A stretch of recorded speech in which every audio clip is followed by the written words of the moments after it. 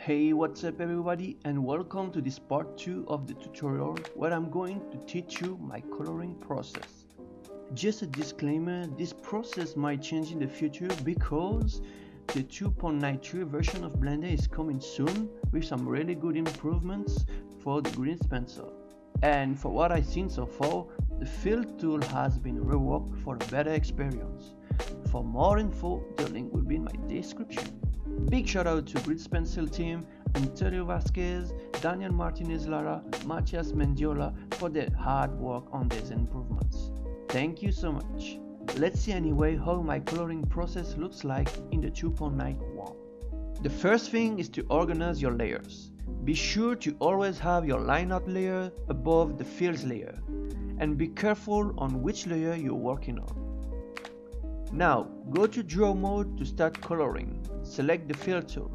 Go to the Material tab and choose the one called Solid Fill. This default material had the property to fill color. You can verify it with the check mark on the Fill option.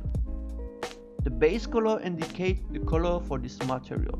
I used to make many fills material for coloring, but with the Vertex color feature, it's way more convenient to switch between colors. By the way, to be able to see colors, you have to set the render viewport to material preview. Now all you have to do is to pick your color and fill. You might experiment some issues, and for that you have to know few things. First, the fill tool has some limitation. It only fills what is inside the viewport.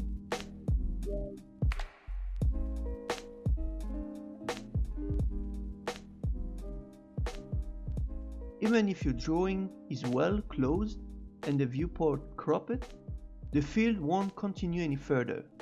Just be aware of it. Second, if your lines are not closed properly, the fill might pass throughout some gaps, so be sure to localize them and close them.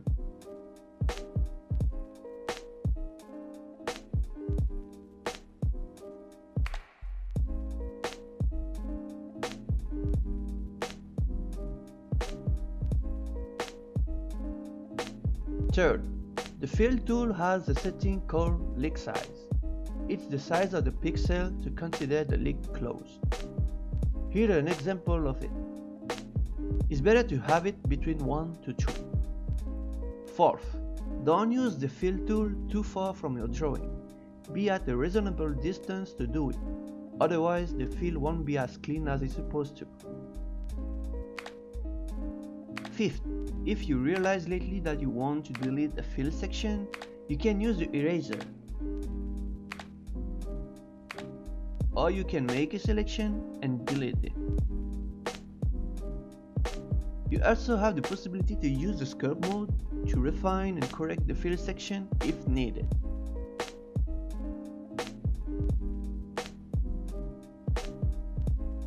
So keep that in mind if you're dealing with these situations. If you want to get the colors from a reference, you can make your own personal palette. Just pull out a new window at any corner of your choice and set it to Image Editor. From there, open the image of a choice. Then create a new palette, pick any color from your reference like I do, and save it. At least you will be sure to use the same exact color anytime. At this stage, I'm just coloring the characters without taking care about cell shading.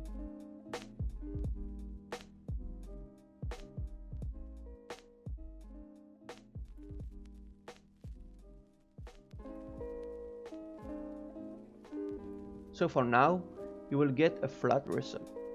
You probably noticed in some of my work that I do cell shading by drawing a second line art. For this step, I created a similar material based on the line art materials, but especially for the cell shading lines.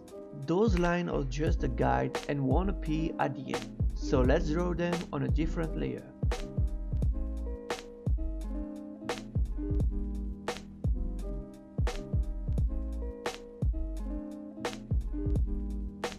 Now the tip for making the shadows real quick.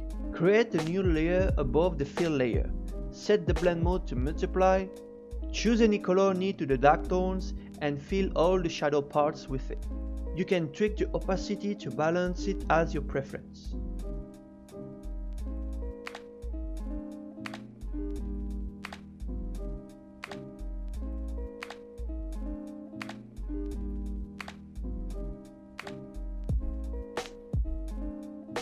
For the lights, you can follow the same settings as the shadows, but with the blend mode set on divide.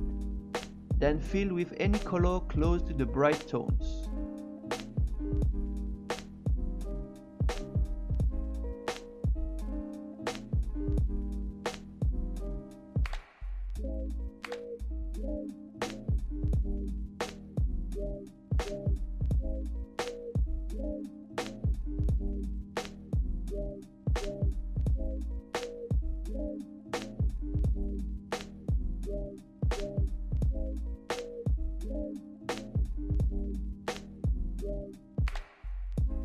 After you're done, you can hide the cel shading lines layers to see the result.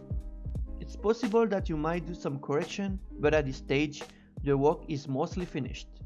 That's it for my coloring process. It's really tedious, and I hope this guide will help you to progress into your own journey. I wish we won't have to deal again with those issues in the future, because coloring that way for animation can turn the process into a nightmare. I will leave you on this coloring time-lapse, and I will see you soon for a new tutorial. Thank you so much. Peace.